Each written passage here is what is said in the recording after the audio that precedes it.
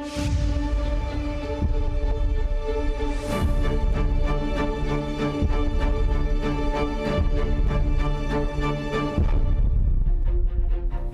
and welcome to our continued coverage of the Union Budget 2020.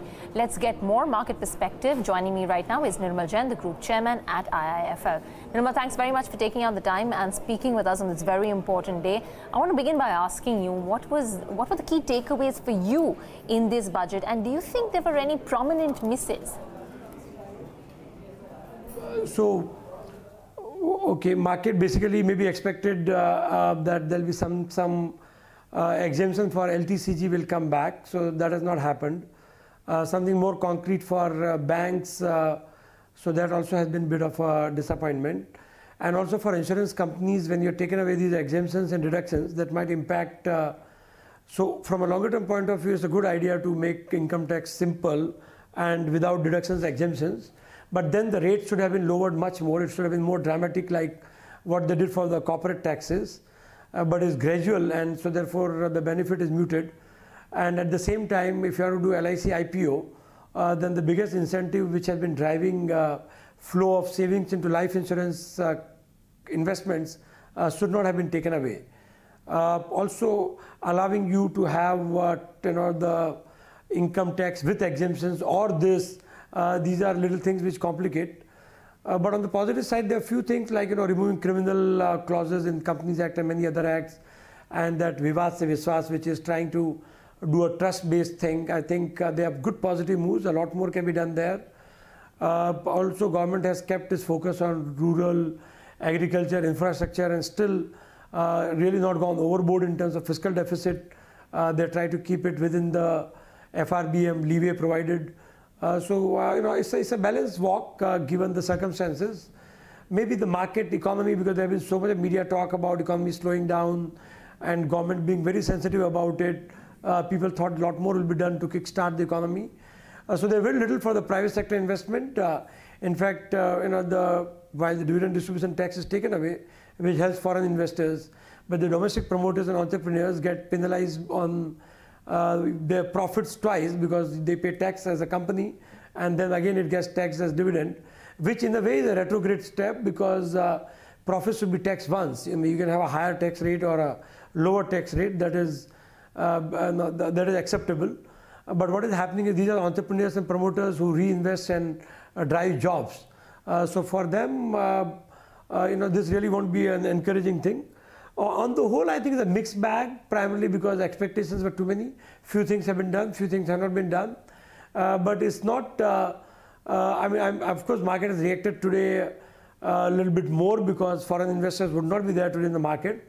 But I'm not so pessimistic. I think under the circumstances, it's a balanced budget. All right, we'll wait and watch as to what happens on Monday then.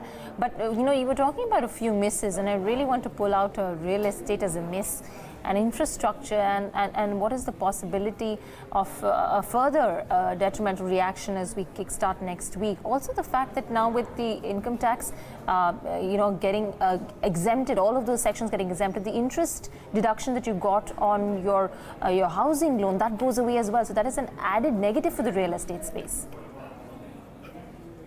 Yes, and in fact, while affordable housing and housing for all by 2022, they are the stated mission statement of the government. Unfortunately, the tax exemption on the interest paid on housing loan is taken away, and that may not be good for first-time millennial or new buyers of homes, particularly when interest rates are high. So I think there are a few steps that might sort of work counter to what government objectives are.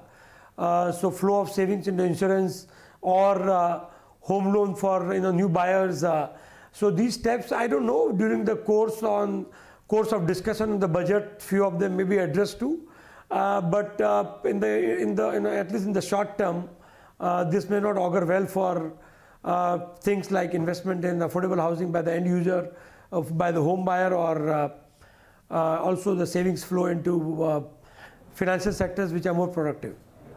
All right, let's talk about NBFCs then. The liquidity to the NBFC sector and the addressal of that. I mean, a few points were spoken about, including extension of partial guarantee, but a lot left to be desired.